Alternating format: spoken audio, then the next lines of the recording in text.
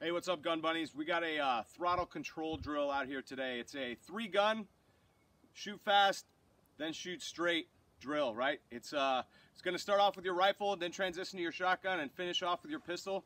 I got 2 pieces of paper at 10 meters and 2 clays at 10 meters. I also have a steel plate at 25 meters down there in the back corner of the bay. On the start signal, you'll have at the start, you'll have your rifle in hand.